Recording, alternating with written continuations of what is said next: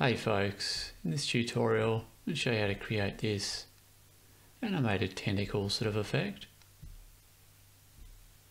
This is created by duplicating a whole bunch of splines and then some instances on the top. And you get some quite cool growing style effects by animating some of these parameters. So it's quite a fun little setup, and it's not too hard to put together. So let's make a start on the tutorial. So start with a cube, add a new geometry nodes network, delete that first node, and we want to start with a grid that's going to function as the ground. Put that on a size of 6, and the number of vertices doesn't really matter in this case. So I want to scatter some points, distribute points on faces, put that on Poisson disk, and just lower that to about 0.8.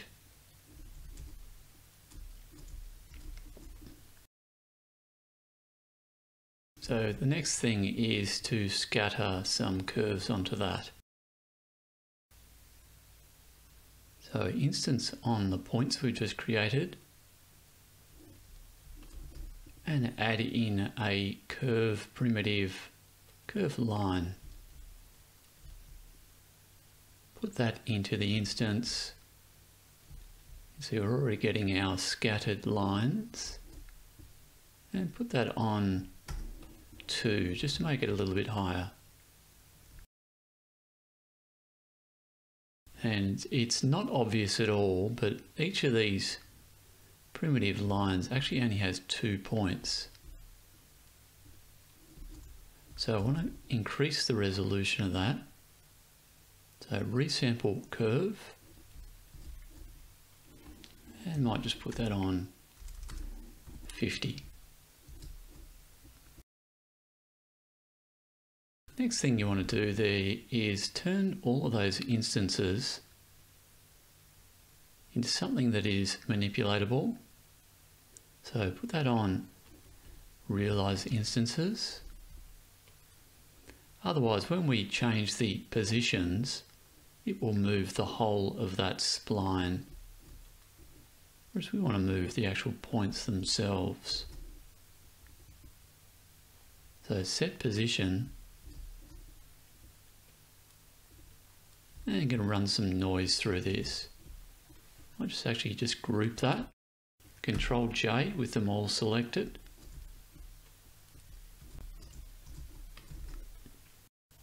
And then put in the noise texture. And so if you put that into the offset, you can see it does what you think it would.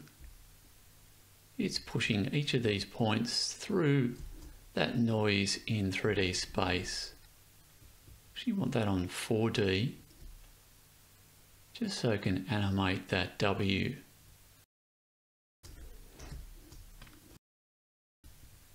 So if you put in the scene time,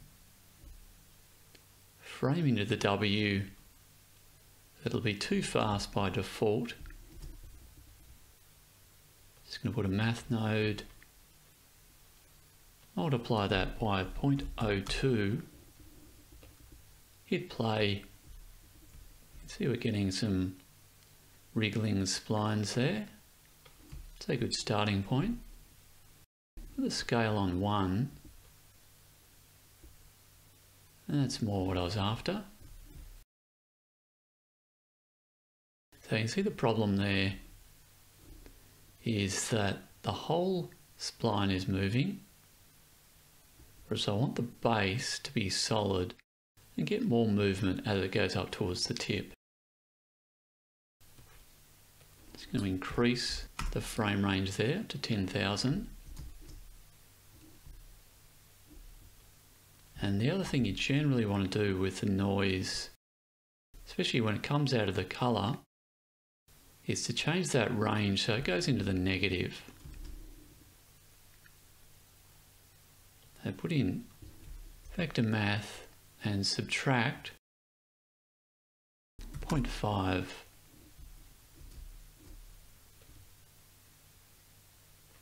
That way you get a better general movement because it's going to go in all directions.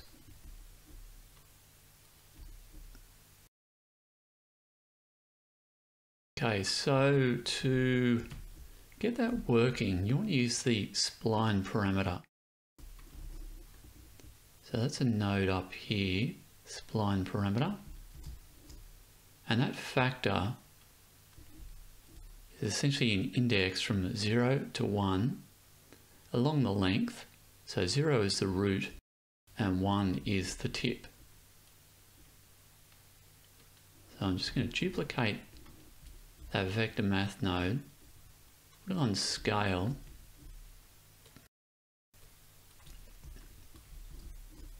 and the scale is going to increase the amount of noise.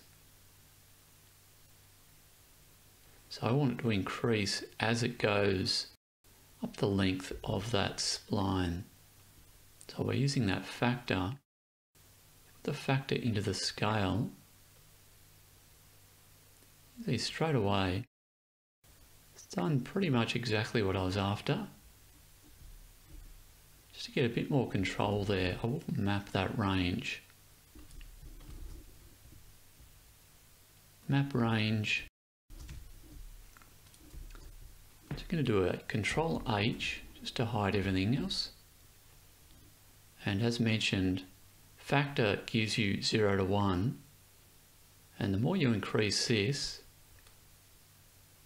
the greater the noise as it goes up the length. But you can see it still keeps that root planted on the ground there. So I think 2 is looking pretty good. And if you did want some more variation, because that is a field, you could put random into that.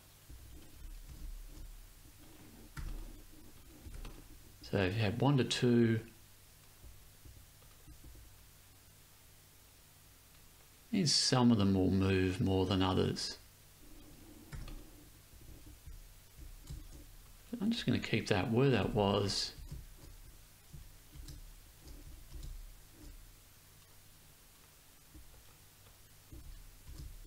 And next thing I want to do there is put something on the top of that spline. So I'm going to select all of them, Control J.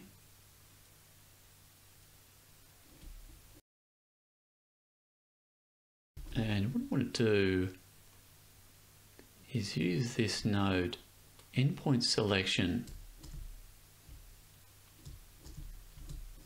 So it's quite a useful node when you're using curves, because what it's going to do is give you a boolean out of here for the selection of either the start or the endpoint. In this case, just want the end. So if you use an instance on points and that selection into the selection, it's just a matter of creating a UV sphere.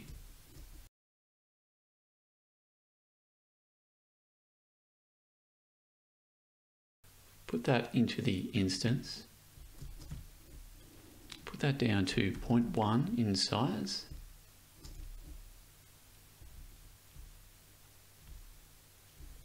And it's a little bit hard to see what's going on there because I need to merge back the original curves. So join geometry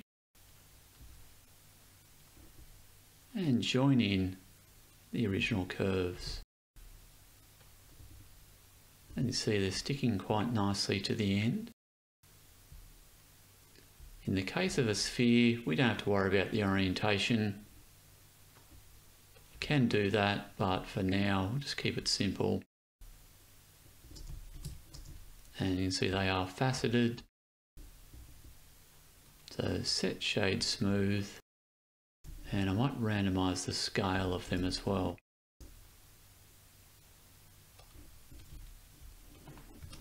And make that say 0.5 to 2.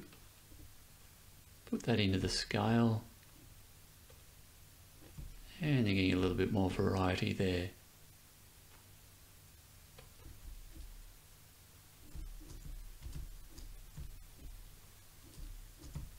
So the last thing you want to do with those splines themselves is mesh that.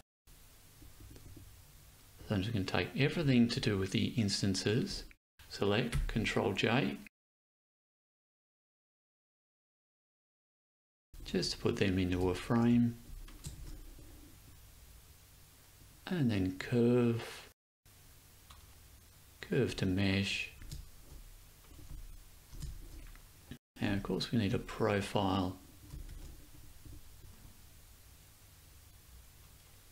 Curve circle, put that on 0.1, resolution of 6, and you can see what you're getting there. So I'm going to use exactly the same idea that I used here with the spline parameter to make it so that the end is narrower in that radius.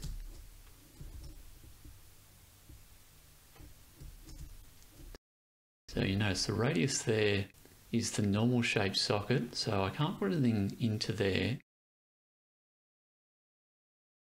That's why you need to use the set radius, set curve radius. You can see it's got the diamond socket,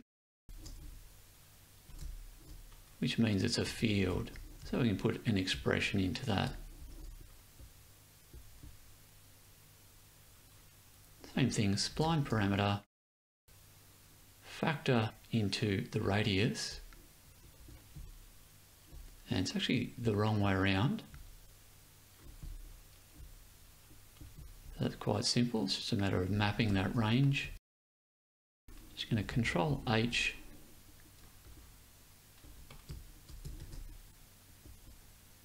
map that range. And as mentioned, factor is already 0 to 1. So we just need to flip that around so 0 to 1 becomes 1 to 0. Now in this case, it's getting a little bit too narrow there, so I might put that on 0.2.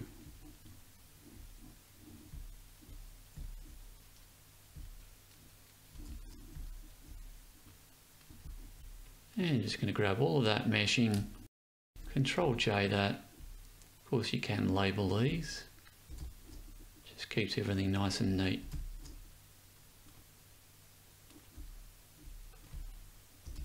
Lastly, I'm just going to put some materials on this and have a way of basically adjusting the scale of these so they taper out from the centre.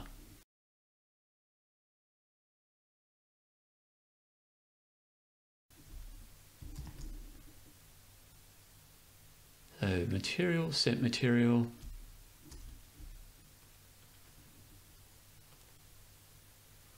and just so I got somewhere to adjust the materials, I'm going to call that one eyeball,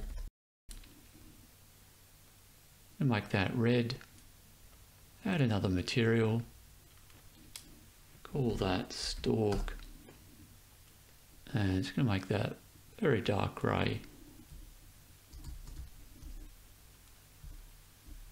Now I can select the eyeball, Shift D, and the stalks.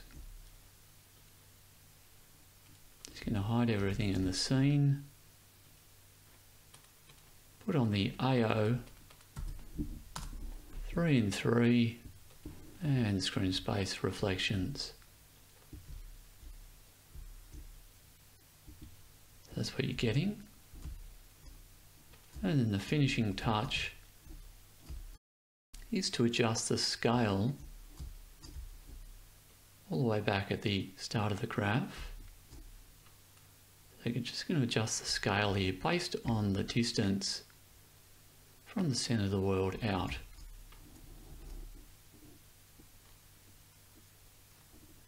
You're going to take position and get the distance via the vector math. So distance to the centre of the world, 0, 0, 0. Put that into the scale. Now you can see it's gone the opposite way around. So same thing as I did earlier, just want to flip that around with the map range. So the distance there is probably about 0 to 2, and flip that 1 to 0. And you can see what's happened there. So this is adjusting the outer ones, and that's the height of the inner ones. So you can actually get some quite cool growth style effects out of this, especially when you then move this. This is essentially acting as a fall off.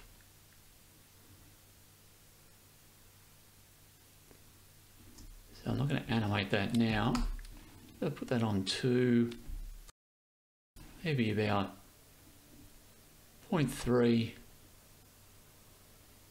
and that's going to adjust the size of the fall off. So probably about 3 looks good, and maybe make that a little bit more dense.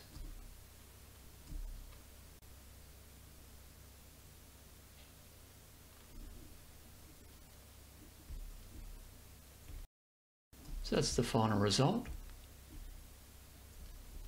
Of course, you can take this a lot of different directions, so have a play with that, and thanks for watching.